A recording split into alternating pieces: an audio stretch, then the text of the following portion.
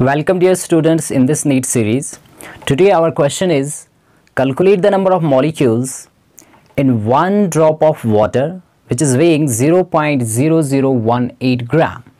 So as we already know that the number of molecules it's equal to the number of moles into Avogadro number.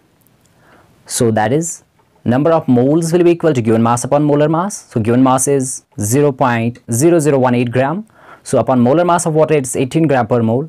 So in place of this 0.0018 gram you can write 18 into 10 raised power minus 4. So the final answer will come out to be 6.022 into 10 raised power 19 molecules. Now there is another question given, that is you have to tell the mass of one atom of carbon atom. You can comment your answer in the comment section below. Thank you.